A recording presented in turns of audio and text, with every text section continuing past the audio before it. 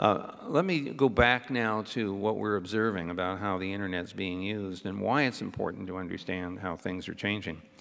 Users are really more in charge now of their information access and use than they ever have been in the past. They initiate searches. They are the ones that look for and discover information. They are the ones that initiate transactions. They announce their interests. They announce content that they are willing to share. They collaborate with one another.